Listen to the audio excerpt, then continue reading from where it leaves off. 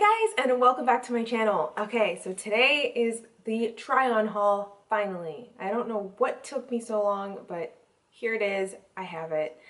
This is all high street stuff, and most of it is super affordable. I got some great deals. So there have been a lot of trends happening recently that I didn't really think I was gonna get like onto the bandwagon of, but some of them I was just really loving. If you end up enjoying this video, please hit the subscribe button and try to find me on social media. I will leave all of my links and everything down below in the description box. And I'm gonna not ramble on a whole bunch this time, hopefully, and I'm gonna get started. So the first thing I want to talk about is this top that I purchased from Bebe. I'm gonna in the split screen I will do a full view of it. It is nice and bell sleeved and it has stripes and everything like that. I went into my local store here in Miami and they had signs all over the store saying they were going out of business, so that's really unfortunate. But all the clothing in there was discounted off of the tag price. I was able to get this for quite a deal. I think I bought this for $30 or $35. And another thing I do want to mention is that if you, I will link, I'll have links to everything down below that I can still find, but this top on the website was much longer, and as you can see, this is definitely a crop top on me. I bought this in an extra small. I definitely think it's my best fit, but it is a crop top on me for sure. I don't plan on wearing it with high-waisted stuff just because I think it's a little bit too long, but I am more comfortable with showing a little bit of my midriff. But if you're not, then I definitely would take that under consideration before ordering this top because it is quite short. So my next order was from H&M, and it was just this satiny, beigey taupe, sand, whatever color you want to call this, blouse. I really love blouses like this, and it's also a lot longer in the back, as you can see. This was originally $20. I bought it in a size 6. Normally in H&M I'm a 4, but this is all they had left. This was on sale actually, so I found it and it was $7.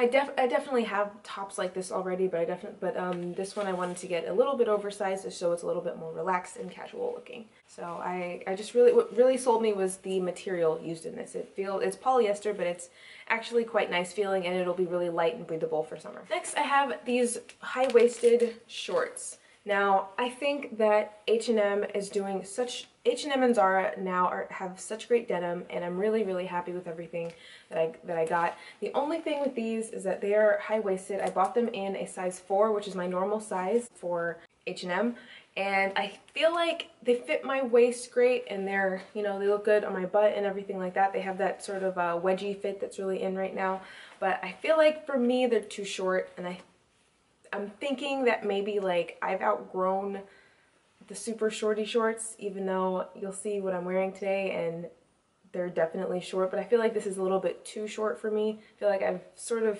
passed this point in my life, which may sound crazy or not, I don't know. But I just think they look great in the front, but in the back I feel like they're maybe a little bit too short on my butt, and I don't know. Next, we have this denim skirt, but I wore this in my last video where I was doing my handbags that I didn't buy tag, and you could sort of see it, and it didn't look super flattering when I was sitting down in it, but this skirt is so cute on, and it fits really well.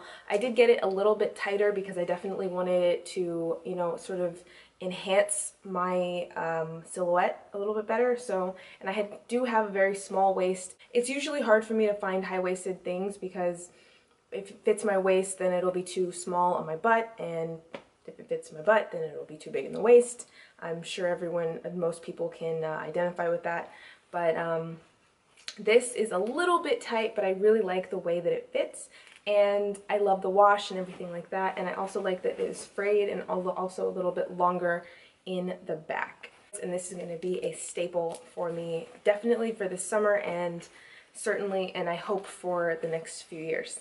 So be prepared to see this a lot. I have been searching high and low for a gingham piece for this season, and this I feel like is it. I'm so happy with it. The only thing is that I don't really love ginghams and plaids, and I didn't really love what I was finding out there. I felt like it was maybe too ruffly and too frilly and a little bit too out there for me. I didn't really want to go for it. But this I feel like has the pattern of the season, but it's also not too busy and too detailed. You'll see it in the split screen. It also has these straps here, but I plan on either cutting these off or just tucking them into the dress because I really prefer this to be just an off shoulder. I don't really like how it looks with that.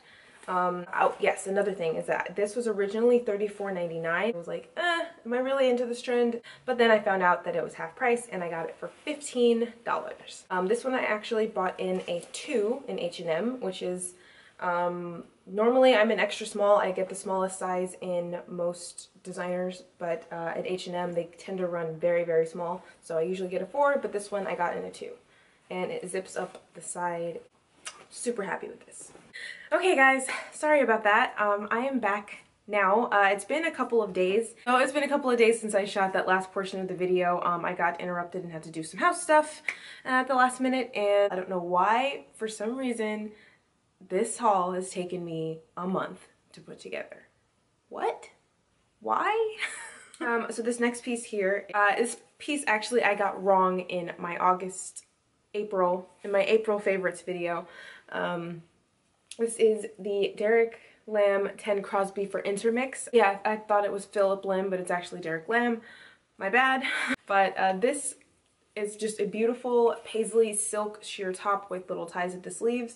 I think it really goes into the, you know, exaggerated sleeve trend without being, you know, a lot. And I have loved and lived in this top for the past few months now, but I did want to mention it because I really, really do love it. So the next are 2 off-shoulder tops from Gilt. This one is black, and it's just like a nice, really stretchy material. I love that the sleeves are very long, and if you look closely, the texture of it is like a sort of ribbed material, and it is very, very stretchy. It is by Bailey 44, and I have it in a size extra small. Next is this one, and this is just a white, sort of silky feeling off-shoulder top from Luca Couture. Luca Couture I mostly only see on Gilt, but it's just, I really like the material, and I have this one in an extra small as well. It's polyester, but it's like it has a good weight and everything to it, and it looks great with jeans. So the next piece here is from Missguided. I actually didn't know much about Missguided until probably a few months ago. I don't know why. This is the first or second thing that I've ever ordered from there, and it is this cold shoulder satin type top with bell sleeves and ties. And but I do really, really like this. I think it looks great with my denim cutoffs that I practically live in. I'm actually wearing them now. And as you can see, it's been a couple of days since I filmed my last portion of that video. And yes, I have been living in this H&M top. Like, it's incredible. Like, yeah, this is definitely going to be a mainstay in my wardrobe for a while. But back to this Missguided top. Well, I got it in a UK 4, which is a US 0.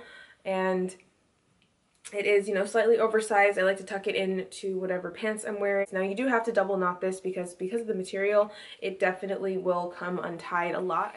And also really quickly, I just picked this up today actually, but this is another H&M piece. I've actually already returned the shorts that I mentioned earlier in the video, and I'm very glad that I did because yeah, they were too much for me. They were way too short. When I went to go return the shorts today, I found this bikini, and I think it's super cute. It is yellow, and I realized that yellow is one of my favorite colors, but I don't really own much of anything yellow. I will not be trying this on, but it's pretty straightforward. A bandeau top with bottoms and a nice, you know, cute little antique floral print. I got this in a size 6, and I'm about a 32C at the moment, and then this I got in a size 2. Last but not least is Zara, and Zara has been absolutely killing it in my eyes right now.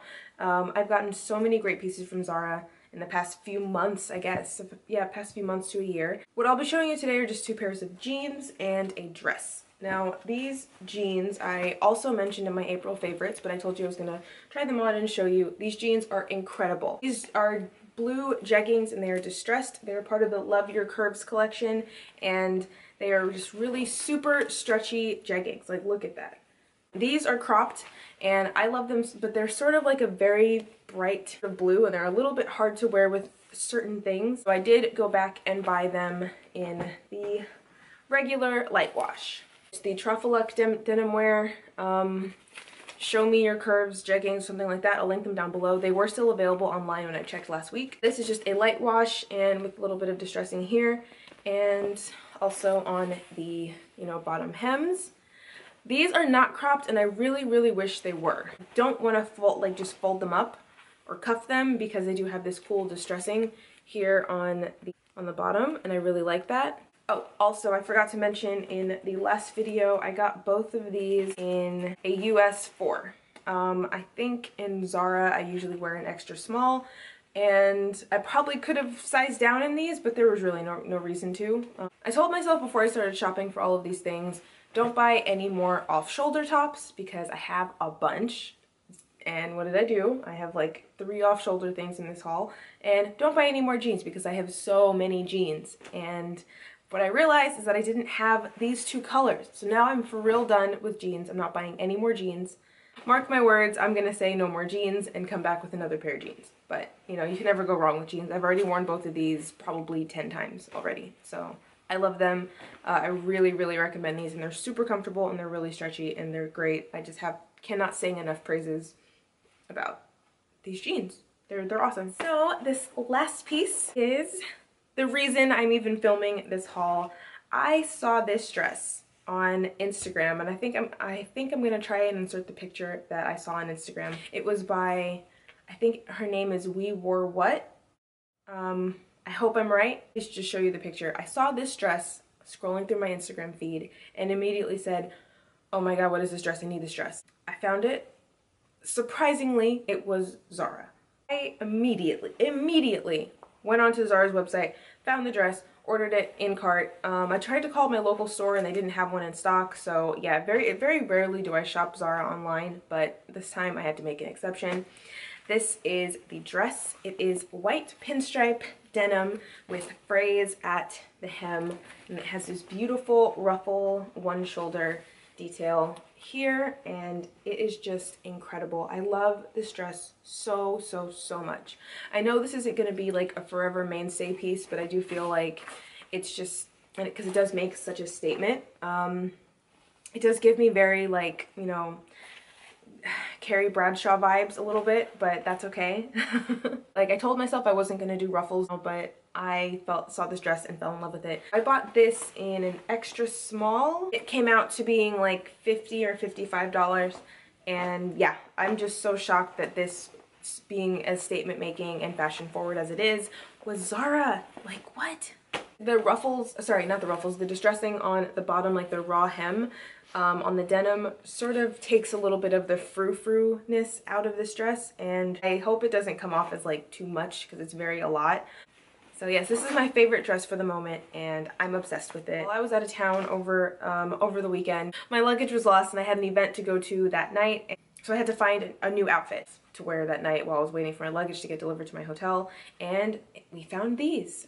These were such good luck. My mom actually found these. So these are actually from Charlotte Russe, if you can believe that. And we got, I think the store we went to was named, it was sort of like a Plato's Closet, sort of like a Buffalo Exchange. It was that type of deal. They are Charlotte Russe and I got them in a size 9. They are pink faux suede and with a really high heel and they fit me perfectly. They're super comfortable and I just absolutely love them. And the absolute best part is that I bought these for $8. So yes, I'm super happy, and one thing I really am happy about, and honestly, is that suede is not my favorite because it is so delicate. But I do really, and especially lighter colored suede, I would have loved to have had a designer version of this shoe, but suede just goes bad so quickly. Matter of fact, I'm gonna show you. Well, these are my Gianvito Rossi lace-up round toe pumps, and as you can see, like, I'm always super careful when I wear these, and you know what, the lights are just gonna blow these out, so maybe you won't be able to see it, but yeah, it's really hard to tell, but these shoes like just get super scuffed and beat up no matter how careful I am with them, and I have to like go the extra mile to be careful when wearing these shoes. And you know, So I'm done buying designer suede shoes. These are faux suede. You know, I bought them for $8, but I'm sure that they wouldn't be $8 if you were to buy them from Charlotte Russe. But yeah, so for stuff like this, I definitely am going to look at less expensive options just so I can try it out without fully committing and feeling like I wasted my money, you know? So yeah, these were the winners, I think, of the haul. So that is everything for now, and I really hope you guys enjoyed the items I put out. I really hope that too much time hasn't gone by and a lot of these things are still available. Another thing is that I filmed my hair routine and I didn't like the way it turned out. I may upload it anyway. That will most likely be my next video. We're gonna see if I end up uploading that because I didn't like the footage, but we'll see. Anyways, so stay tuned for that, and there's a bell icon down there that notifies you whenever I upload a new video, and I'm really trying to do one a week. If you like this video, give it a thumbs up and hit the subscribe button if you're new here and you'd like to see more from me. Thank you so much for watching, and I'll see you guys next time. Bye!